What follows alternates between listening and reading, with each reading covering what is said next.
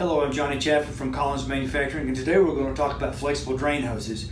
On our Tilt shampoo bowls, we currently offer the gray flexible drain hose. Comes with it when you order it. Some people order them as replacements. Some salons have had issues with them becoming brittle and cracking, so what we've done is we've come up with an alternate to try. This is an optional hose. So what you'll do when you get the hose, you're going to get this hose. We cut the end off this one to make this demonstration easier. But you get the hose, you get some clamps and some extra ends.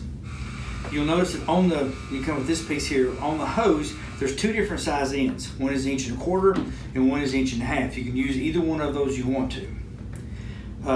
So what we've done with this hose here, we went ahead and assembled it partially.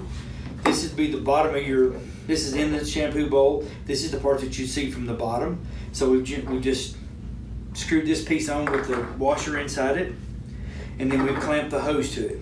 Simple.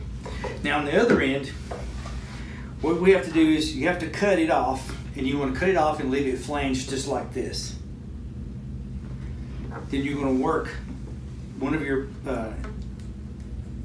SJ nuts over it, and you want to flatten it out on the inside so that it looks like that. And then this end will start on top of your P-trap, your hair trap, or if you just have an adapter, 1.5 inch adapter sticking out of the wall, it'll thread onto that piece. Which one of those three you have, this will thread directly onto it. And so I'm kind of cheating by turning the part, but it just has this to snug down hand tight. And then of course again, this is going to your drain. You can cut it to any length you want, just cut it along the ribs, cut it on the high side of the rib, and then it makes its own natural seal or flare inside this nut. Should be an easy replacement. This is good and soft and flexible, so this should be a good replacement for the standard gray drain hose. Again, I'm Johnny Chaffin from Collins. Thank you very much.